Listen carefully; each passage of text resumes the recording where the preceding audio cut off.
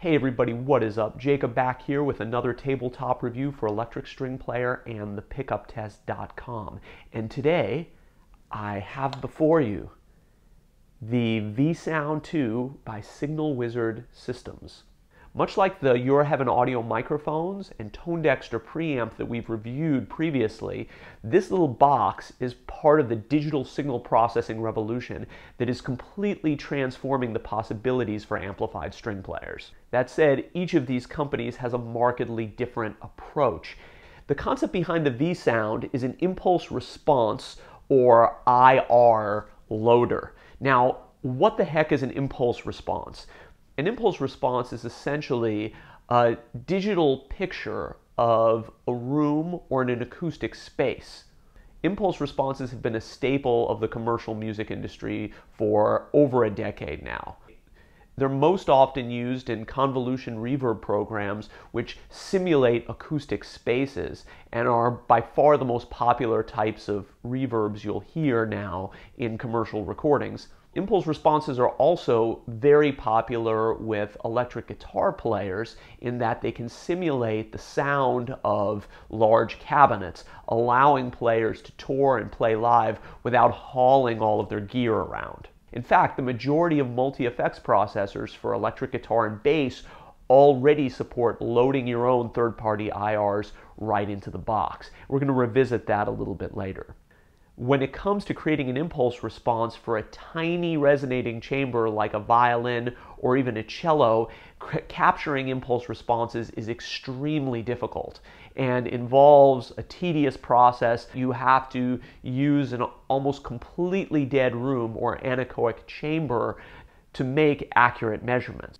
The company was also able to get a hold of some world-class instruments by Stradivarius, Guarneri, Lupo, and more. As I mentioned before, impulse responses have been around for a while, and the idea of using them with acoustic instruments is not new.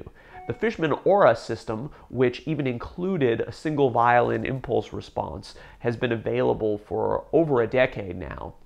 But the results with the Fishman Aura system and others like it, particularly with bowed strings, has always been a little bit shoddy. I had several colleagues who owned an Aura, and I didn't think any of them were able to get great tone on stage. There was also, of course, the issue of the fact that every pickup, whether you're playing a solid body electric or using a piezo pickup or a contact mic on your acoustic instrument, has a really different sound, a really different sonic signature that you're feeding into the box. So my first question with the Vsound was, would a general solution fit for very different types of pickups? In other words, could one size really fit all? The founder of Vsound, Patrick Gaedecke, was generous enough to loan me this box for about 2 months. And it's a good thing too, because after spending about 2 months with this unit, I have to say that I've never been more conflicted personally about a product. There are things about the Vsound that I absolutely love, and other things that really left me scratching my head. And in order to be fair to the product and also to give you guys a good idea of what you can get out of this thing, I'm going to separate this video into 2 buckets.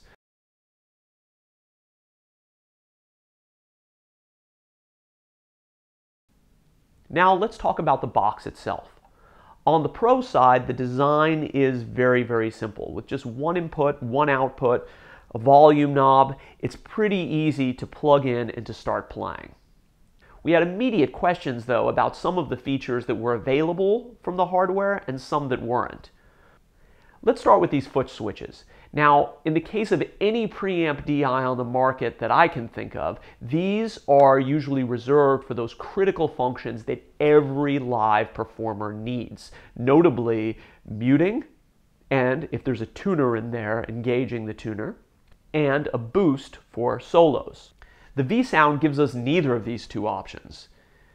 Instead, it offers us the ability to bypass the unit, which doesn't mute the signal, and a response select switch, which lets you scroll through the responses. This made no sense to any of us. Forgoing the critical features that live performers need really diminishes the strength of this box as a standalone unit. If Paul, Luis, myself, or really any serious performer were using this box live, you'd almost have to bring extra hardware into the equation, like a tuner, a volume pedal, and maybe a boost switch as well. While the ability to bypass the box is a useful feature for dialing in your tone or A-Bing the direct sound against the sound of the IR, none of us could imagine a situation where we would actually be actively bypassing and re-engaging the unit in a live performance during the songs. This switch would be much better allocated for one of the features I mentioned before, and the ability to bypass maybe put on the side or the top of the unit where there's plenty of real estate. On a similar note, while it's obviously valuable to be able to change impulse responses from the hardware itself, like the bypass toggle, there were really no live applications for this that we could think of. And to make matters even worse, there's definite latency in changing between one IR to the next. So even if you wanted to change from a Strad IR to a Guarneri in the middle of a performance or in between tunes, you'd have to really watch out for that latency. The response select is also very clumsy and only goes up numerically. So if you miss the IR you're looking for, you have to click 10 times just to get back to where you were, which we found really, really frustrating. Last but not least, the quality of the switches themselves feels pretty cheap and they're extremely loud. We're not talking about soft switches here. So for those of you that perform in quiet acoustic settings, you are definitely not going to want to be stomping on this unit mid-performance. The two other features on the unit was a plastic volume knob, which feels a little bit cheap, and a selector switch that is extremely tall and could probably easily be broken off the box. And while the casing for the unit is solid metal, there were definitely some quality control issues that the company still needs to deal with. For example, the USB port was damaged during transit, and I had to send the unit back for servicing to fix that issue. Also, when the unit was sent back to me, the housing for the tiny screen was broken and rattling around inside of the unit. Patrick, the founder of Vsound, mentioned to me that they were having some issues there, and it is a very small company, but this is something to be aware of. Also, upon opening the unit, there's just a single circuit board that is suspended in a pretty tenuous way. If you're a performer that has a pedal board and who's slamming things down or traveling and putting your gear under planes, I would be a little bit worried about the durability of this unit.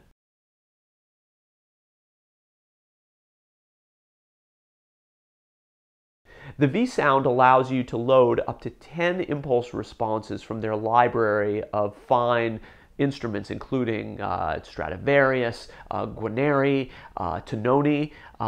There are much fewer cellos available right now, but they are updating their library constantly, including an update that came last month while I was testing the box. The biggest issue right off the bat with the software for the Vsound was that at this point it's only compatible with PCs, which turned out to be a huge issue for us. Not only do I not know anyone with a PC, but even finding someone locally on Facebook was really, really difficult. Access, I tried using Boot Camp on my Macs and Wine Bottles to use the Vsound software with the unit, but unfortunately they weren't able to connect with each other. I even took the time to purchase a cheap PC and return it, but even when I was able to successfully load the software, it wasn't communicating with the Vsound. After consulting with Patrick, it turned out that the USB port was broken. Unfortunately, the software is definitely not user-friendly outside of just uploading and downloading new IRs. Looking at the hardware itself, it seems like the philosophy of use is to make something that's dead simple that classical players who aren't into doing a lot of tweaking and don't have a lot of knowledge about preamps or electronics in general can simply plug into. Unfortunately, I think that goal falls short in a lot of ways.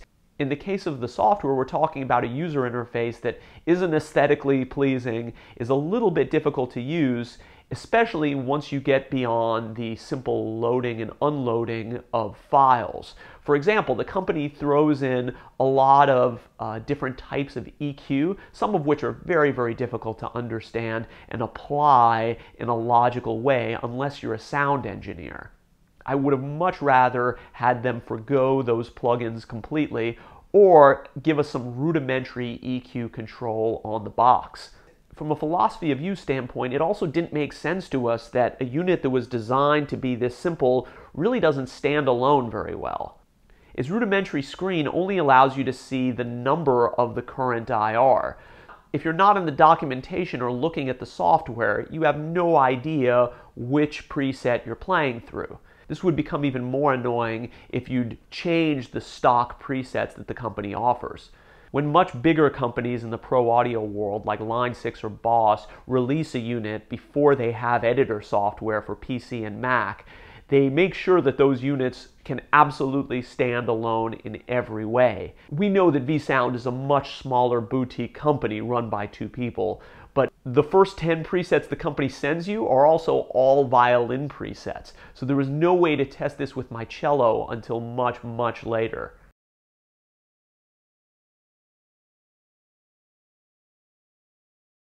Sound is one thing, but we were also really concerned about the feel of playing through the Vsound too. In other words, would there be any latency and would it be sort of an artificial experience playing through?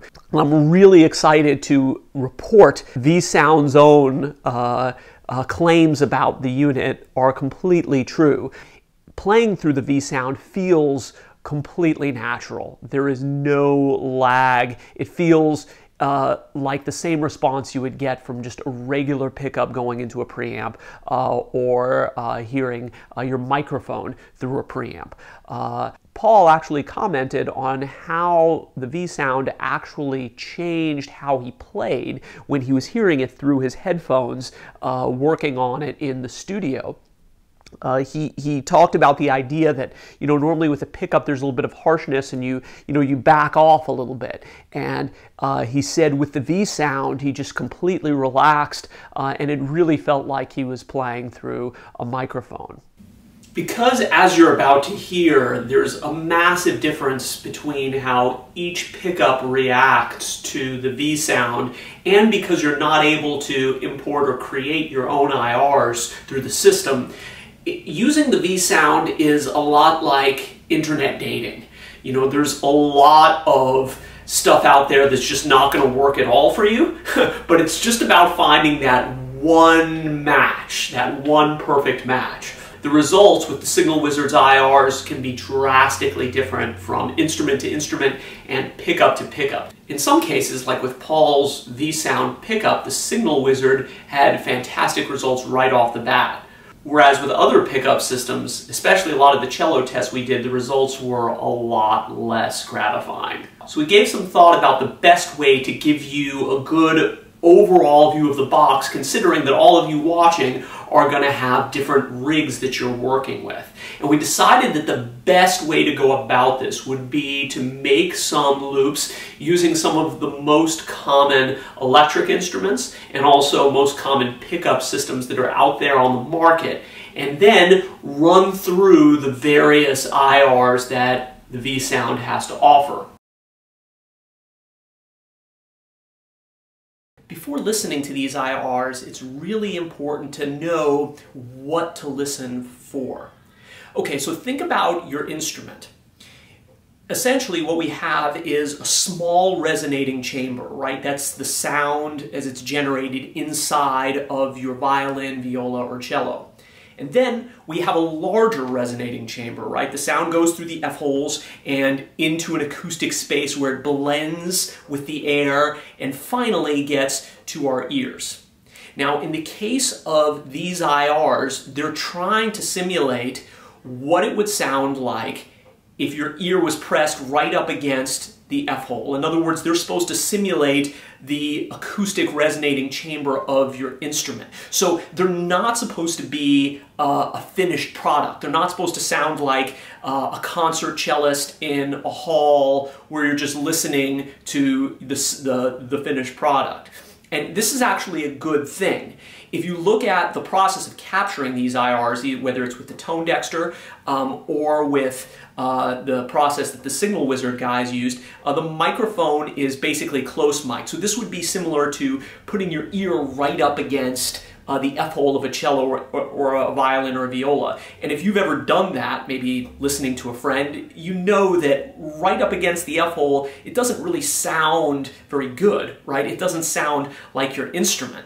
The sound has to go into an acoustic space and into the air for us to get that realism. In fact, in the studio, I usually try to keep the microphone about at least maybe 15 or 16 inches away from my F-hole, where it stops being ultra woolfy and the sound really starts to form into what I think a cello should actually sound like. Now, this is a good thing, because what it allows us to do is to take that basic tone and then control the space, whether we're adding reverb to this basic sound in the studio or using an amplifier and using the sound of the room in the club or whatever venue we're playing in. And of course there we can also add different amounts of reverb and EQ as well.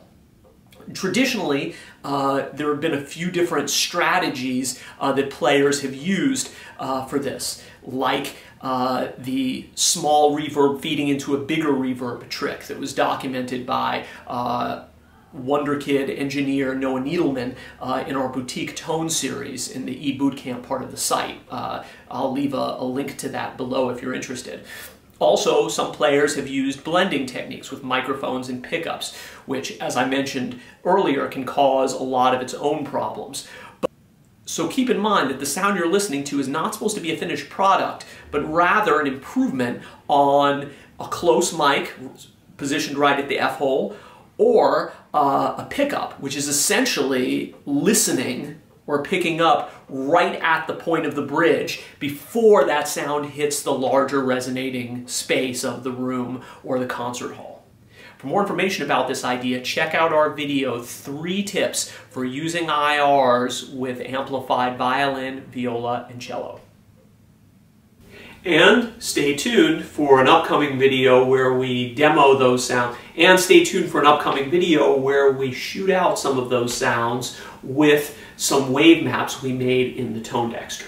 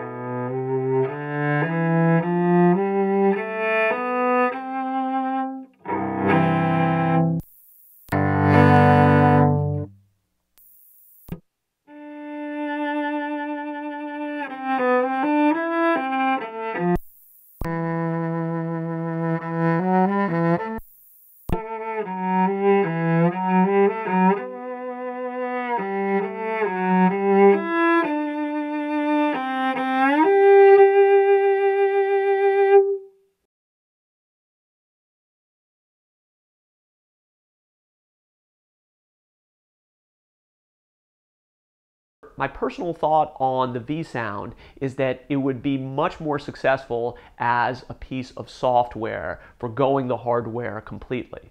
That would open up this technology to a lot more players, as most of us already have the ability to load these IRs into the pedals we already have. So if you have pedal multi-effects by Boss or Line 6 or Moore, the odds are that you can already download third-party IRs into the pedal. So you would save yourself a lot of space on your pedal board. I think it would be tremendous if a company like Signal Wizard Systems made these IRs available as third-party downloads from their website. Right now, because of the cost of development, particularly in recording these IRs, the company has encrypted all of them, and so you're not able to download them and use them on any other hardware except for the Vsound, which to me is a huge shame. I get why the company at their size isn't doing this. It's a little bit like Apple that forces you to use their products if you're going to use Apple software like GarageBand or Final Cut. I believe due to the production issues and quality issues of this unit and the fact that there's not a lot of R&D done from the performance side of this, that the company would be much better off. Well, that's it for now. And if you're watching this video on YouTube and you've gotten this far, you know that there isn't content like this anywhere else online. And that making videos like this takes a tremendous amount of effort and time. So we hope you'll consider joining our community at www.thepickuptest.com. At the very least, you'd be a complete jackass to not hit like and subscribe below, and leave a comment. We'll see you next time.